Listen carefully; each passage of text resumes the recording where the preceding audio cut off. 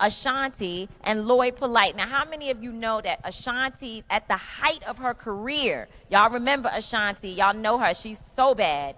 This brother was responsible for Ashanti's career.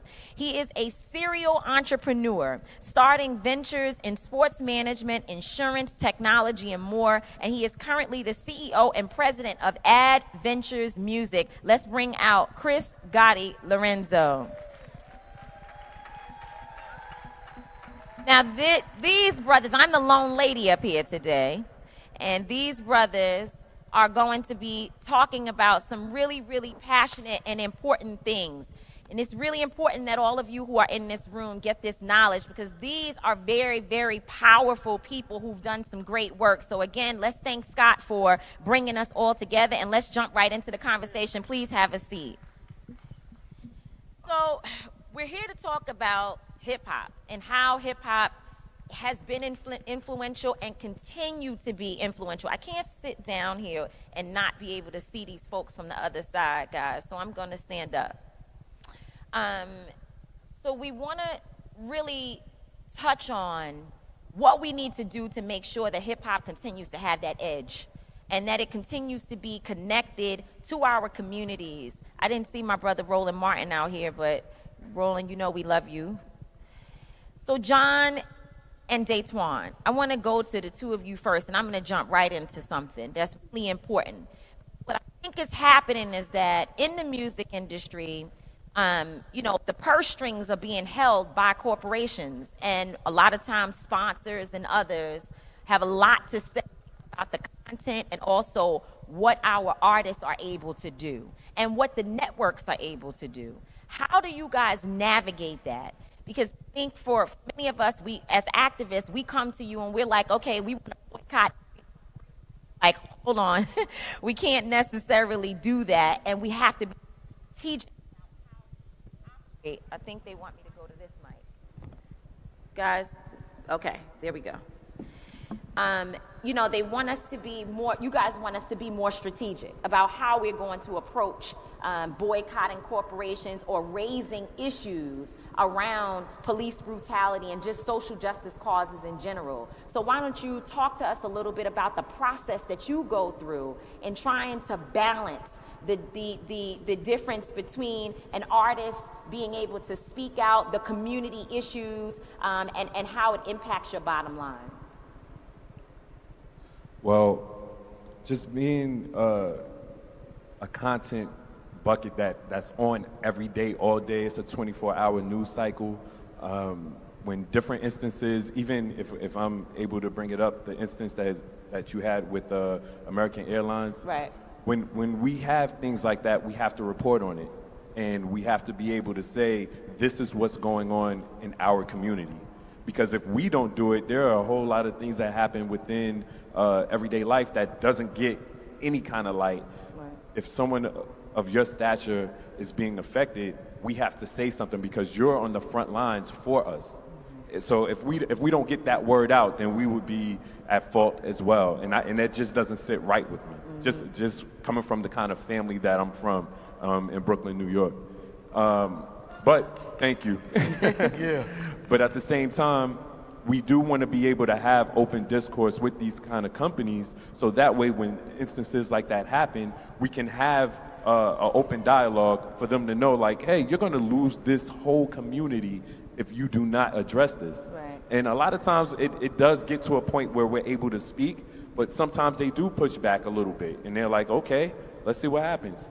And then things just kind of just sit and languish. I think on my side personally, that's when I go to like the sales department and people that deal with them on a monetary basis, and we try to work things out and say, hey, can you bring certain people to the table so we can have a different kind of conversation? Because sometimes when the pressure is on them in the public eye, their main thing is to go and hide and wait it out. And we don't want them to wait it out. You know what I mean? And artists, what's end up happening is that a lot of artists, they'll address the issue, and then we can attack it from that angle as well. You want to jump? Go ahead. You talk first, and then I'm going to ask a follow-up question. Go ahead. No problem. From a network perspective, you know, in this media space, we utilize our digital platforms really to address all social concerns. But from a linear perspective, we always look to partner with organizations like we did with the NAACP a couple of years ago with the Get Out the Vote campaign. Whether it's the NAACP or any other organization, we kind of use our linear space as that platform to provide a bigger voice. And that's what it's about, for us to connect with not only the NAACP, but any organization, any artist who wants to have a bigger platform for what they're doing. We want to be that partner. Do you feel like there are consequences to being a network, a brand that is supporting social justice causes? Do you feel those consequences, and are they significant? I think, again, when you're providing a platform and not the perspective, there shouldn't be. And that's what we're looking to do, provide a platform for the voice. We're not telling people necessarily who to vote for, we're telling you why it's important to vote. And that's what it is. If we can provide a wide range of platforms for people, whether it's on the linear space, social media space, whether it's Facebook, Instagram, whatever medium, I think that's our purpose and our role, to provide that voice. Let's stay with this thread too, Chris, when we come to you and talk about, for the last 20 years, you've been dealing with artists, and often artists want to jump in on different issues. We don't necessarily have all of the infrastructure necessary to keep it going, but they want to get in. How have you dealt with trying to help artists have a voice, but then also be protective of all that they've worked so hard to be able to accomplish? So to help them have a voice, we have to always allow them to speak and have the freedom of that opinions. And change is imminent. We have to always take in consideration the change that's going on in the world that we're living in, even here at the NCAA. I said NCAA, excuse me. The NAACP. That you have to grow with that change. You have to, the times have been different. And what I do is I allow them the platforms that I've created through social media networks and things to get their voice out so it could be seen and heard, and actually allow them that freedom. Do you feel like and just to follow up what Chris is saying, I think from an artist perspective, or just any individual perspective, the key is information. What is the fight about? What are we talking about? Right. You have to be informed before you move forward with any action, and I think that's sometimes where we kind of lack. That's important because I think what we're hearing is that we're not necessarily looking for artists or networks to take positions, not all the time, sometimes they do, but to make sure that they're giving the information. So perhaps for those of us who are activists, rather than us trying to push and force people to take a position, what we want to do is ask them to partner and share info about a particular concern. In some cases, because there's nothing wrong with an artist or athlete having a position. And I commend LeBron and other athletes who do have a position on issues. And let me say this, Tamika. I was speaking to Curtis Rowe in the back, Big Curtis Blow, because I was a big fan of his, and he sang about the social consciousness because he had an education. The school systems were better because Hazel Dukes in New York fought to make sure they were good school systems. And then later we saw the Public Enemy who fought and taught about social consciousness, and Nas and others.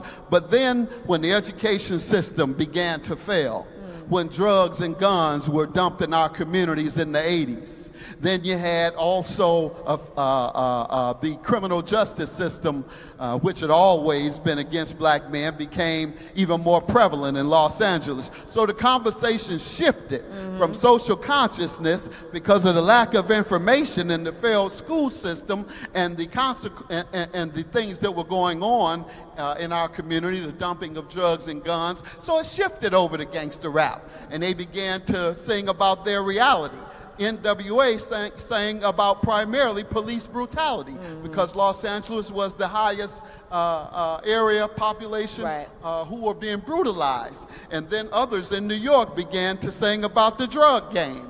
Jay-Z and the others, because New York was the center of the drug game until, of course, the mid-'80s when the Colombians started dumping it in L.A., which spread around the country, and the CIA facilitated, of course. But my point is, it is the Tell the truth. reduction in the education and in the realities of our community that caused the shift from social consciousness to gangster rap. So let me follow up on that with you, because you are the one person who is not directly associated with hip hop, but yet we've heard you a number of times, and look at this history that you're able to give us so quickly and brilliantly. Do you feel that artists have that responsibility? Do you think that that is something that we as a community need to be challenging our artists, that if you want our money, you also need to be a champion for the causes that we care about? Absolutely. Too much to those who are Given much given is required. must give back. That's right. Yeah, I'll just use that.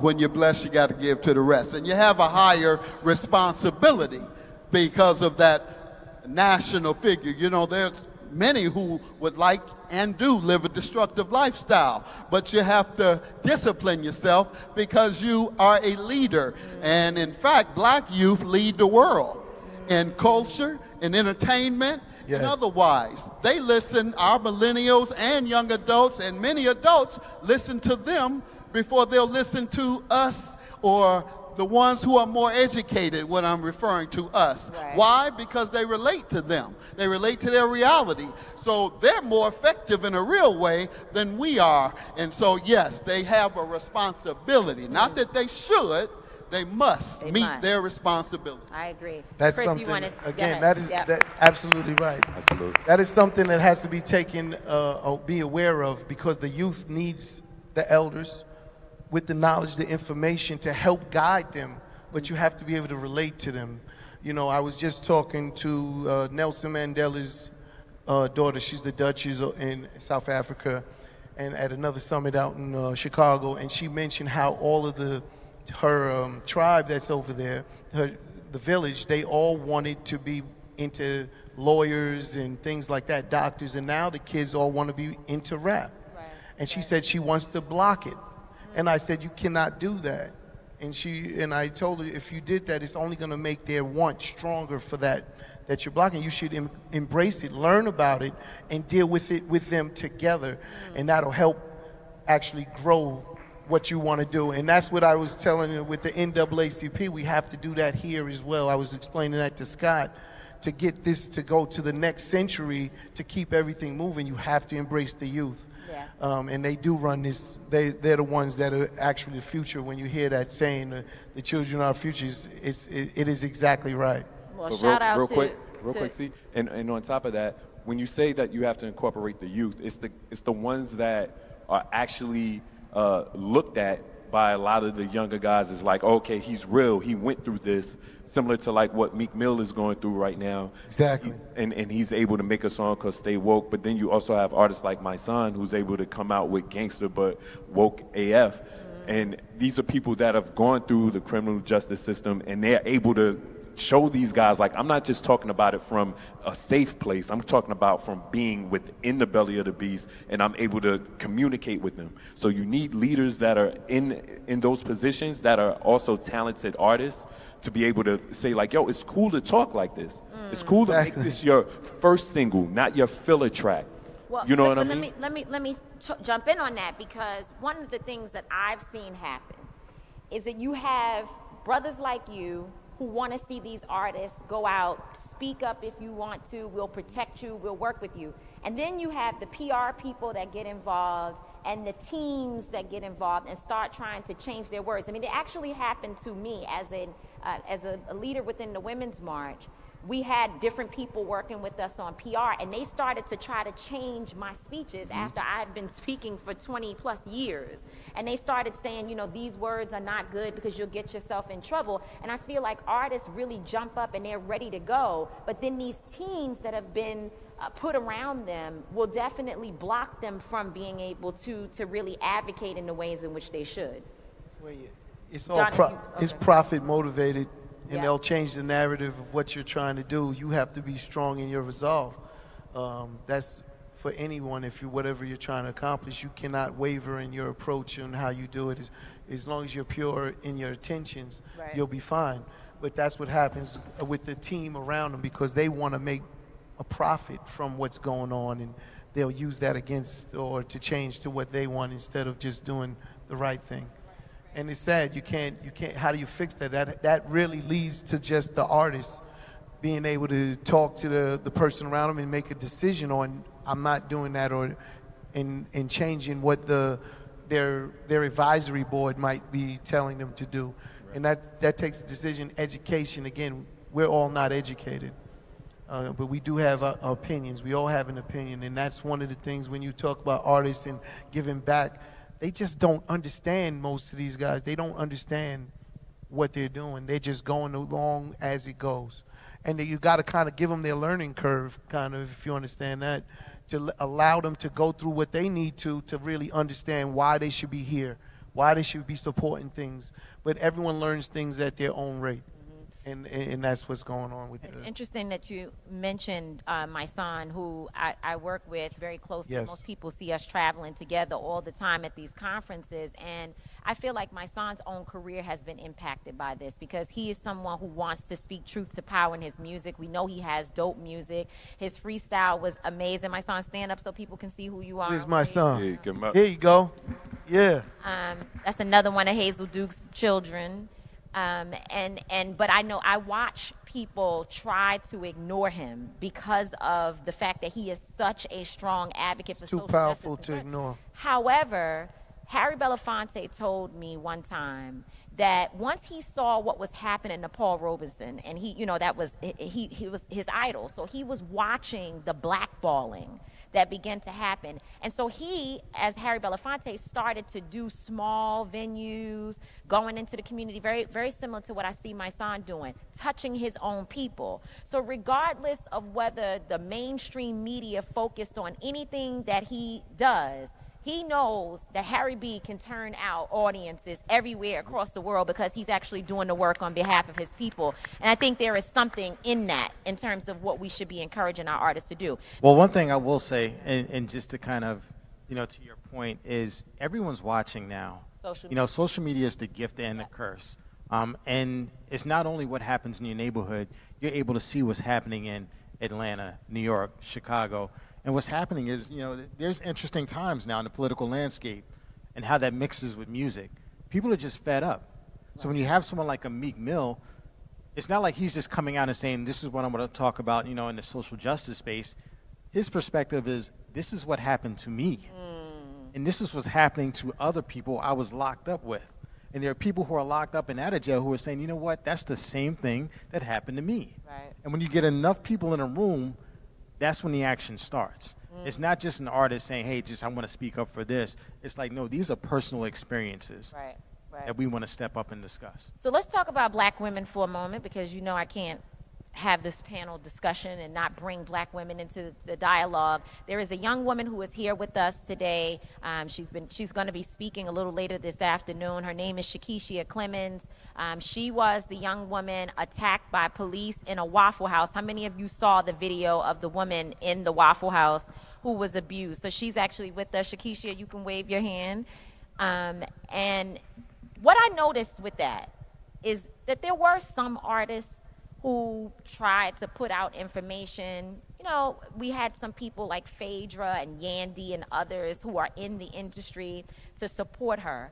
But with black women, there is most certainly we get ignored. Like, we're being abused by police. State-sanctioned violence is an issue that concerns us as well. Yet and still, when these things happen to us, it's as if the media doesn't know, right? It's as if black women don't exist. Yet and still, we're the ones driving everything. So 94% of black women voted for Hillary Clinton, whether we liked her or not, in the election. The same thing in Alabama with Doug Jones and Roy Moore. I shouldn't even be saying his name, but that gentleman. We voted at a very high percentage, and so did black men, for Doug Jones, whether we like these people or not, because we're voting on behalf of society. And I want you all to speak to You're actually putting a lot of black women in office as well. and exactly, I mean, how many elections? A lot of people don't hear about these local elections across the country where black women are being elected to office. Stacey Abrams for governor of Georgia. That's right. That's right. So speaking of that, Stacey Abrams and things like that, how are you all using your platform to increase the voices and to really help show the issues that black women are dealing with? I mean, those who watch my show know that first I entertain and also try and put some wisdom and some social justice as part of the cases I handle. But first you got to entertain folks. If you're watching television, open that mind and that door and walk through it. So that platform, they can be used either directly or in their social media. And what you're saying is you're advocating on behalf of black women. I believe it is my opinion that black men are demonized and black women are ignored. And as a result, we need to point that out. Unfortunately, in the hip-hop community, particularly in the last 30 years, misogyny has existed. And so we don't have brothers on the front line because they have been programmed or programmed themselves with misogyny, disrespectful black women. And so it's hard to get them involved. The most powerful segment in our community of America today is the hip-hop community. Right. Don't be confused about right. it. Right. And so in terms of getting out the vote and getting masses to turn out or who are listening and watching. So until, once again, the hip-hop community, they must stop the misogyny, then we'll respect black women and fight for black women. Wow. Go ahead, Chris. Well, I'm from a big family. That's first. There's 8 of us. I have 5 sisters. So my you mother have to empower women whether you like it or not. So if anyone knows about Murder Inc., we built my company. That me and my brother, we hired more than half of our staff was all females. Wow. It was all women because we wanted to empower them. And then to this day, my companies all are more. I'm more populated with women than men, black women at that, or minorities, even Latin women. Also, it's all about empowerment to give them their voice. And then when you talk about those are the rappers. So I'm a company, I never looked at it from that position, right, from a rapper's position. I'm the owner of that music and the content. If we exploited certain things, I have to defend.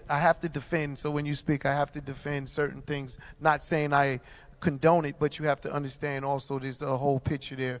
But I always gave back for that, from all of those things that we might have been part of. In a way, again, all of our biggest records was about women. If you listen to Murder Inc., it was all women records. So we supported all the women. Our biggest audience was women. We knew that, and that's why we always gave back, and that's why I hired the women today.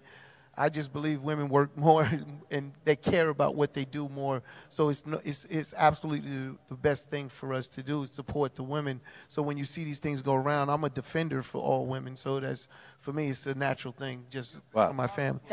That's right. Well, not the biggest. Ja was bigger than Ashanti, but Ashanti was big, too. Yeah, I was going to say, that's big of you to say. We contributed to some of the We're hip-hop, but so I can't get away from it. You can't get away from it in hip-hop, right? We did contribute part of those things, but it's the picture, it's the culture, right? It's the culture of hip-hop, which is the largest culture in the world. I deal with kings, queens from all over, and they want hip-hop is in their country. Every corner of the world, you have hip-hop. So with that being in mind, we have to always have a little consciousness of what's going on. You know, when we first started hip-hop, there was always the lyrics. It was always over the lyrics, and let's say I was very ignorant to that.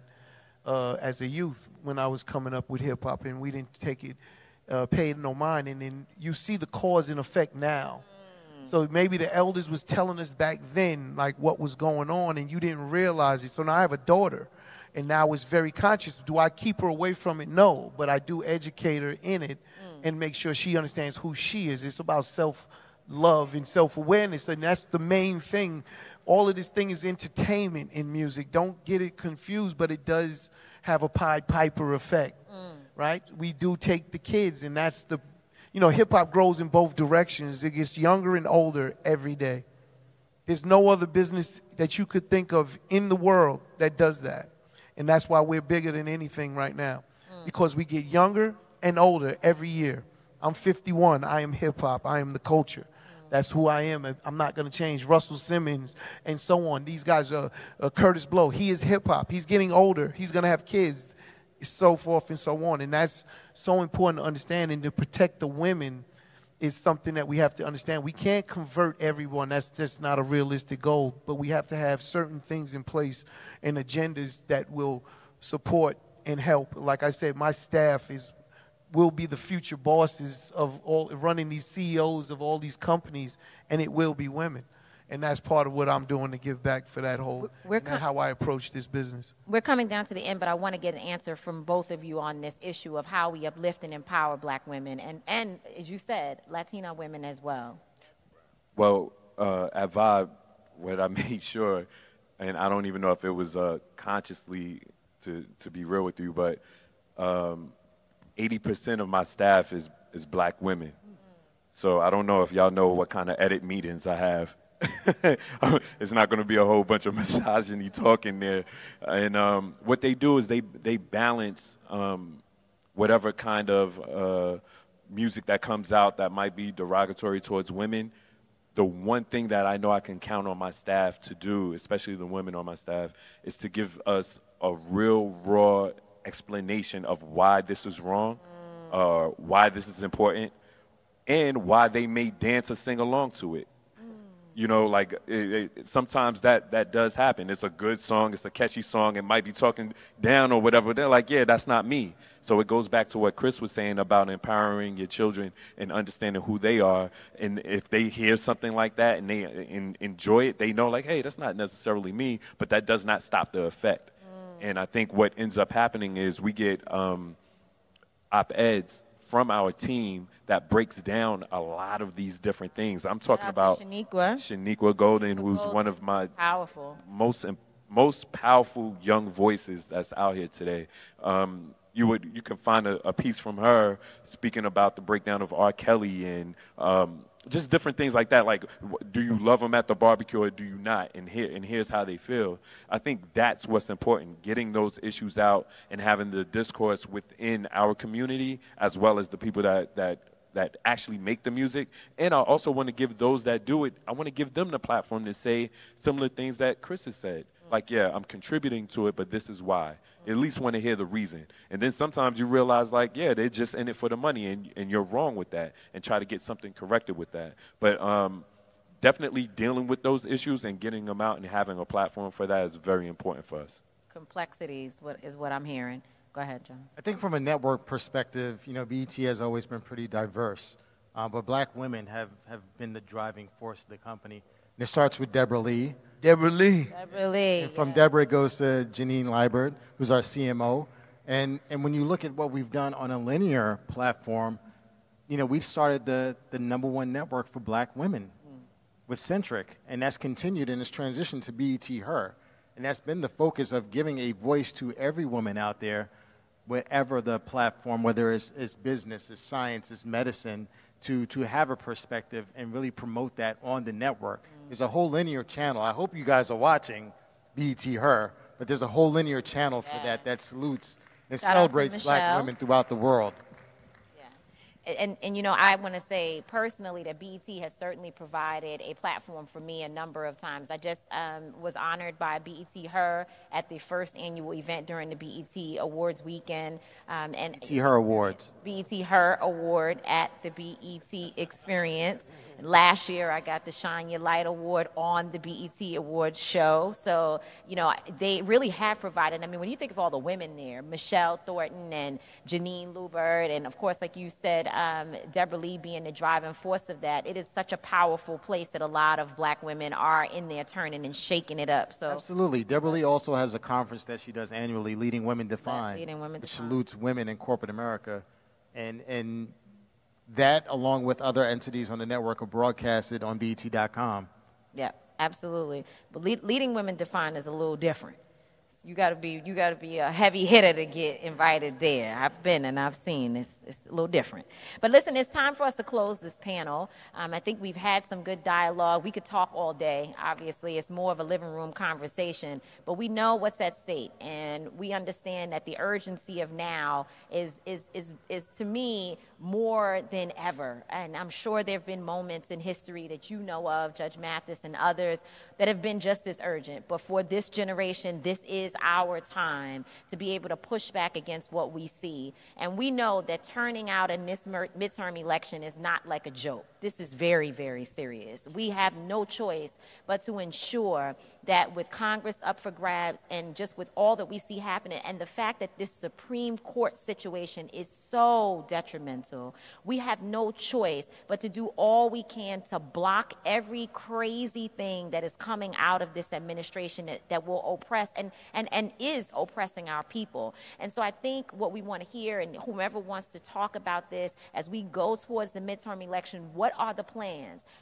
Are you getting your artists engaged? Do we need to figure out how to support you in that? You know, Judge Mathis, I know you're on TV, but outside of that, you are a walking brand, and I'm sure you're talking to people everywhere about what they need to be doing. Yep, we should give him a round of applause for that. We see him everywhere that's black. If it's black, he's there and on top of it. And we want to thank you for that, Judge Mathis. And Vibe and also BET, I know there's work being done. Why don't you tell us what it is, and we're going to close for the day. I'm not going to talk anymore after this. I love to run my mouth, but I think we want to hear from the experts. I want to thank you all so much for allowing me to come and be your moderator today. Thank you again to the entire NAACP team and also to Scott Esdale for his leadership. So let's go. Well, one thing I can say is, 2 years ago when we were approached by the NAACP to create a Get Out the Vote a campaign, we turned it around fairly quickly. We were at an NAACP dinner in New York, and it was like, we want to do a promo. We want to do a PSA. And 2 weeks later, we were in LA shooting, and then a week after that, it was on air. Hopefully, we can be a little bit more strategic this time around, get in front of it, and do the same thing we did, bigger and better. Cool. Well, we know we got to follow up on that. We're looking forward to the Item partnership. number one. Yes. Go ahead. With Vibe Magazine, what we've been doing is supporting a lot of the projects that come out in the entertainment world, such as the Khalif Browder story, having that family come through, giving them a platform to get their issues across, and supporting Hanif, his brother, who's running for office out in New York.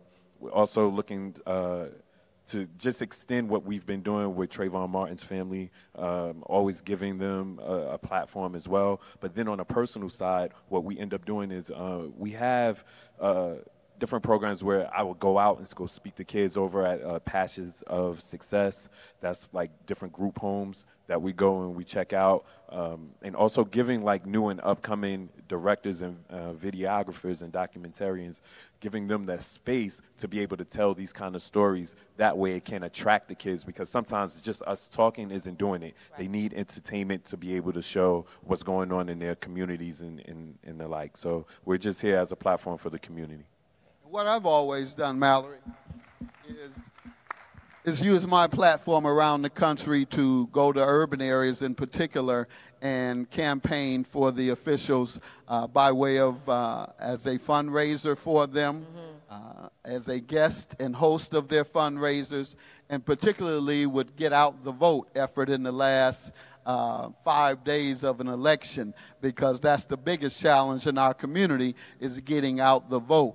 I was with Raz Baraka and worked on his campaign in Newark. He had a significant challenge from the council president, who had been funded by folks who don't love us as much as Raz does. So I went in and campaigned, and he was successful because people knew his heart and they used their platforms to come in. I wasn't the only one that came in as a public figure. And so public figures must use it both to get out the vote because they admire, or at least your audience admires you, whatever that audience might be, and we must help our candidates raise money, because money is the lifeblood of politics. That's right. We can't talk about that enough. The fact that black folks are not donating in the ways in which we should to political campaigns, and we have to do that more often. So I'm going to speak for my company, Adventure Music, and the culture of hip-hop, because again, when you're talking about political positions and representing, there's been so much distrust from politicians, and that's very hard for these younger kids to understand why they should support someone when they've seen corruption or something that's not honorable.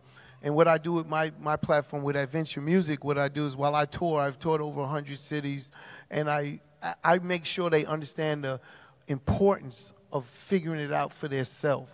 So I do seminars in every city I go into and with all these artists that come out to see. So I let them know you need to be involved in your political position from your city, your local neighborhood, local. up to the president and the governors and the senators. And they have to understand why it's important, because then I break down what's going on today to explain to them. But if you had someone else in there, this is what would happen. And I do that in all of my seminars while I'm educating them in the music industry. That's part of my agenda, to teach them about that, especially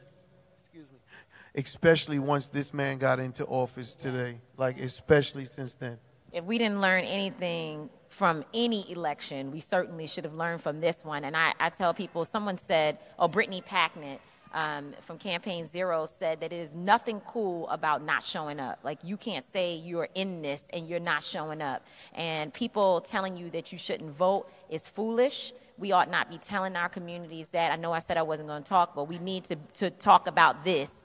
It is not okay to tell our young people that they should not show up to vote on behalf of their lives. Yes. So thank you all so much. Thank you to the panel. Chris, Judge Mathis, Daytwan, and also John. These are brothers that you need to know and follow. They are the experts in the work, and they've been doing it outside the box for a long time. Thank you so much for having me. Thank you for hosting. Thank you all. Thank you guys for here.